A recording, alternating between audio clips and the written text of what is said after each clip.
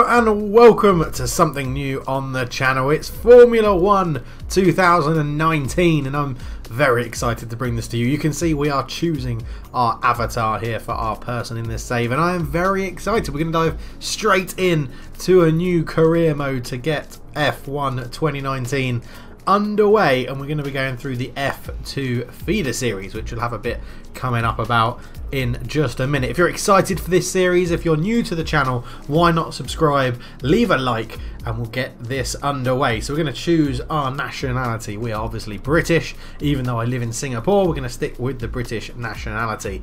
We'll go with the proper name, Dave Nichols. That is my name. We'll have CLF as our 3 letters. I've already planned that going forward, which is very, very good because cultured left foot. We're branching off away from football going into Formula 1.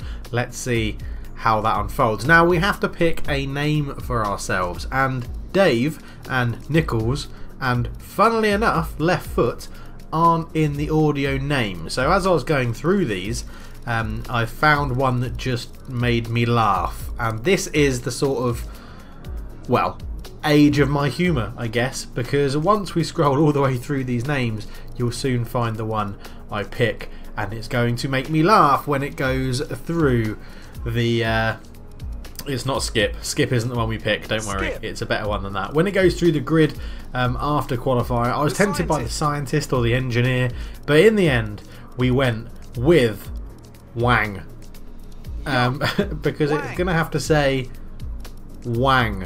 Then we get to pick our number. Now my favourite number is 3. If I can't have that, I have 33. If I can't have that, I generally go with 13. So that's what we've gone with, and if we are lucky enough to win the championship, we will become driver number 1. So that's the profile done. Let's get into the save. So as you can see on new F1 2019, it's got a new menu and everything like that. If you've come from F1 2018, we're going to a new career mode. We're going to be starting a new career. We're just looking through, but before we do that, there's lots more customization we can do in today's game, or this year's game.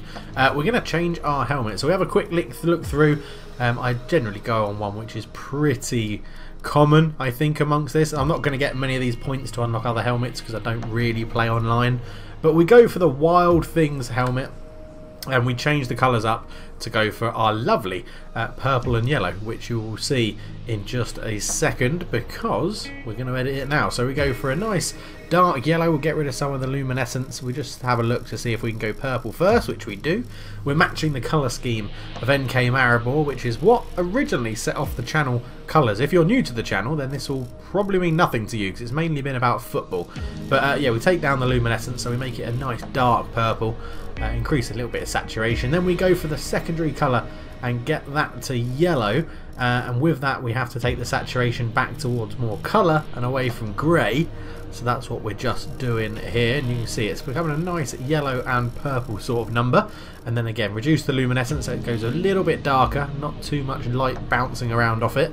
And then the third, we just go for another branch of the yellow as well, because why the hell not? Yellow and purple are my 2 colours. It's a really good mix of colours, I think. So I'm very much excited to get this underway, and once this customization is done, we'll be jumping into the new career mode on Formula 1 2019. So we get that sorted, we do our helmet, and then after that we'll go and pick our driving suit. And again, we've only got the basic one, so we have classic white, classic green, or classic blue, and we go with a classic green. These are just some examples of the new ones that are on offer, but we go with the classic green.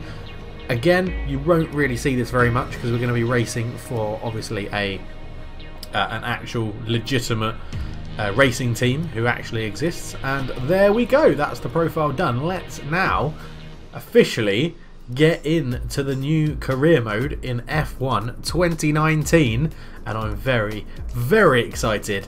Here we go. In F1 2019, you'll be invited to start your career by selecting a Formula 2 team. Driving for this team, you'll experience some key moments of a Formula 2 season, a thrill-packed racing championship in its own right, and the springboard to Formula 1. At the end of this feeder series, your choice of driver academy and your performance in F2 will determine the terms of the contracts offered by the teams, as you embark upon your career in Formula 1 and begin to write your own chapter of motorsport history.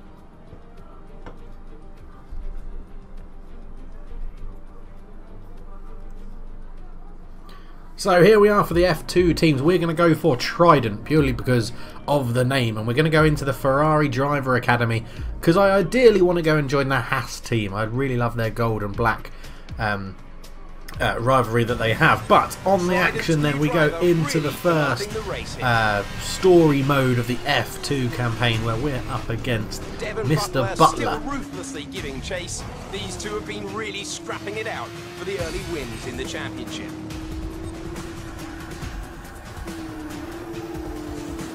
And something's wrong.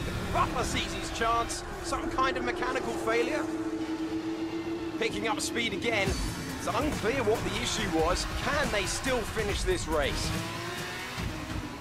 Looks like an issue with the turbo. You've lost some speed at the top end, but you're very close to the finish.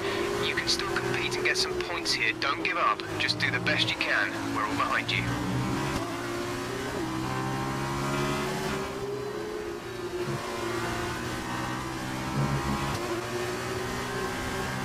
So as we get into the cockpit then, it is worth pointing out that this is the first time I've ever driven an F2 car.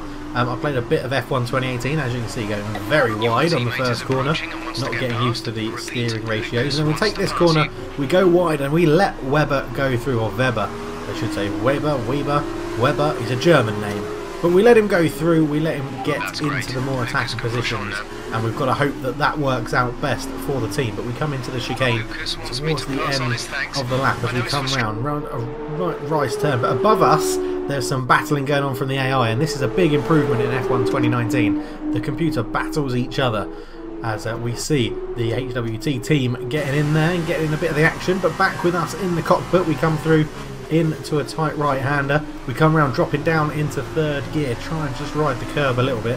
Just lacking getting on the power. Obviously we've lost our turbocharger at this point, so it's very, very tough to get into these positions. A long right-hand bend, taking it all in fourth gear, now going up to fifth. As we come down, we're going to have to drop down to third or second at this point. We drop down to second gear, and we're holding off Markelov behind us at the moment in the F2. But we're going all right, and then we come down again, fourth, drop to second, around the sort of hairpin corner. It comes around, we start to lose the back end and just about keep it together. And we're looking to attack the laps as best we can. Not too bad in terms of traffic behind us at the moment. We're not holding too many people up, just lagging a bit there to get on the power. As we come round the corner, this long right hand, gear 4 again, and then we come onto the long straight and we go and see what's happening up ahead of us as we come into the left hand side, second gear, take the bollard out because we take the apex far too tight, and you can see it just in the mini map on the bottom left. Team's really starting to get close to us. Other drivers are starting to close that gap as losing our turbo has really affected our pace around this lap. And here we go then into the next corner, and then the tight chicane as we come round into second gear, just gently on the power as we come through the chicane. But there is Devon Butler leading the way, I think, or possibly in second place, and we're riding along with Weber right behind him. He's getting up close and personal, looking to close that gap. We've let him go through. Can he make it worthwhile letting him get through? He's probably going to get up into the points. He's consistently setting the fastest laps of the race, which is coming through on my telemetry rather than on this. But as you can see, he comes through. He's closing the gap on Devon Butler. He's right up his gearbox, which is really good racing from Weber, and he comes through. A lovely livery on our car as well. I'm not too familiar with the F2 teams, but I do like Trident's little colours here. So we're back on with Nichols, coach left foot, myself, round the corner, coming down to the start, finish straight, round past the galleries, get a big loud cheer as we come through. We have a quick check behind us to see the train as we just come through down this straight, and we come towards the corner. You can see the train is really building up behind us. They've all got DRS open and are chasing us down into the corner. We slow down to take it well, and we hit the apex pretty good. Coming around to the left-sided corner, we come through and just about keeping a gap. But you can see coming in here, fifth, down to third to take the corner. Starting to hit these corners all a little bit better now as we get used to the handling of the car.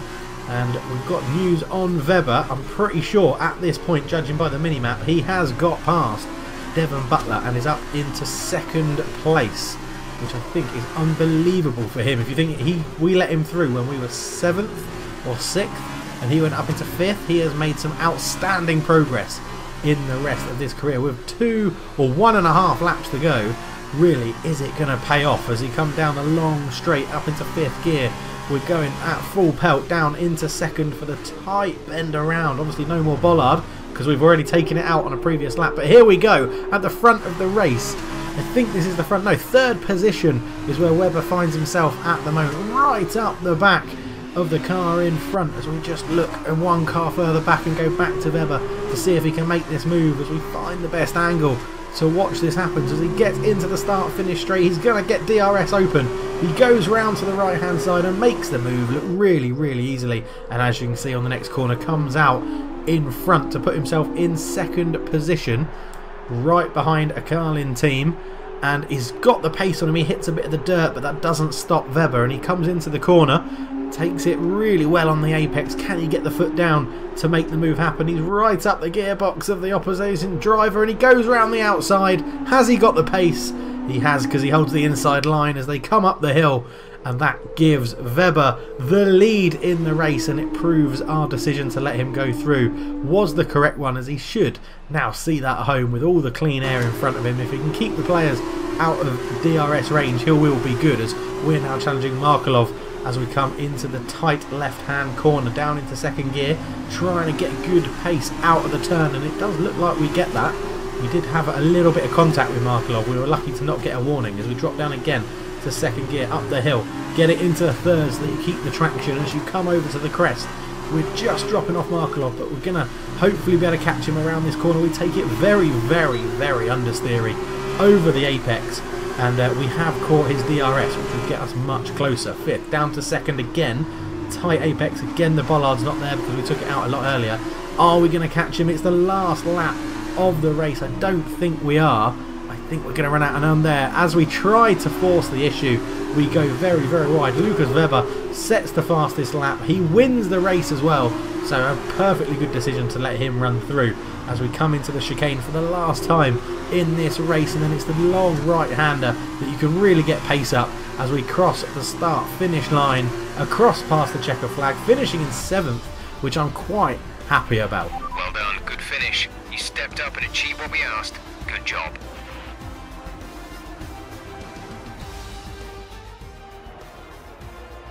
Great work from the Trident team. They take a famous win here today.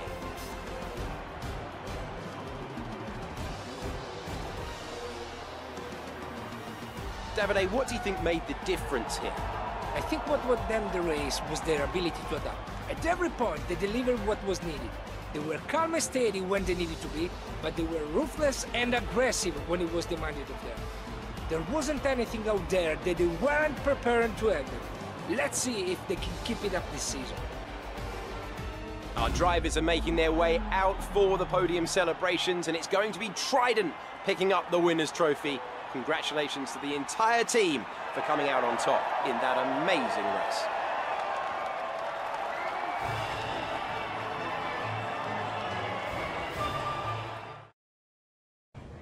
Okay, we're all set over here. Just a minute. Remember, anything you say to the press can go very, very public.